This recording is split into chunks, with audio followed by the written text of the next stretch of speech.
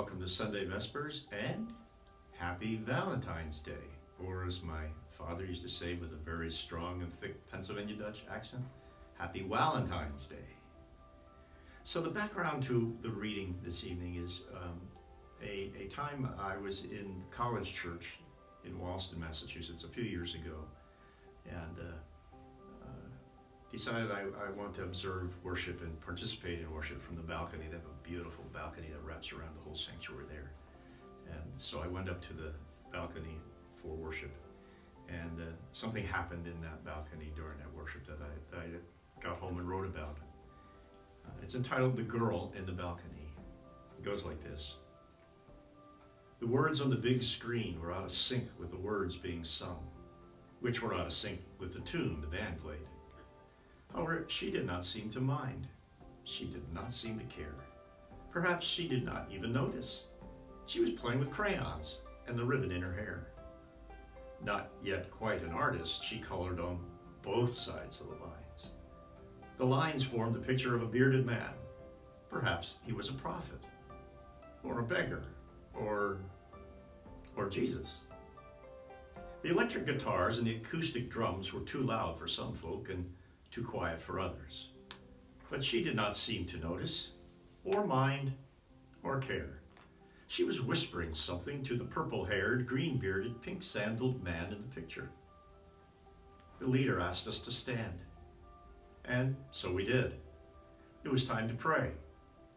Somewhere in the middle of adoration, thanksgiving, petition, and intercession, he implored us to join in the recitation of an ancient yet timeless prayer. Then, suddenly flying through the din of mechanical repetition like a bluebird cutting through the mist of an April morning, the high-pitched voice of a little angel tapped on the door of my soul. From somewhere beside me, innocence and faith tossed a lasso around my heart. I opened my eyes. I had to look. I hope the Lord did not mind. Standing there beside me was the little girl with the ribbon in her hair, crayons in her folded hands, and her eyes closed.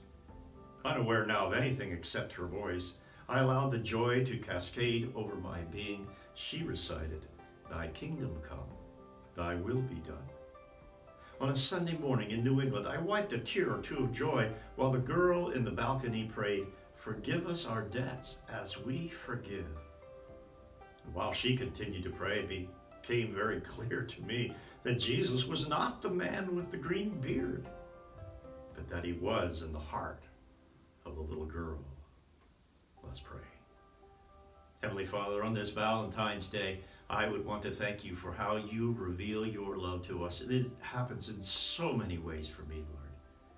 I see your love exemplified in your creation over and over and over again. I see it exemplified in your church and your people and in my family.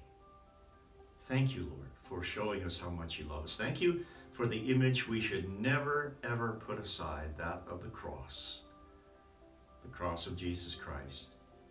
The cross that exemplifies that God so loved the world, he gave his only Son. So on this day, Lord, that we celebrate and the world muddies in many, many different ways, we pray that you'd help us to keep our love for you holy, for your love for us is holy.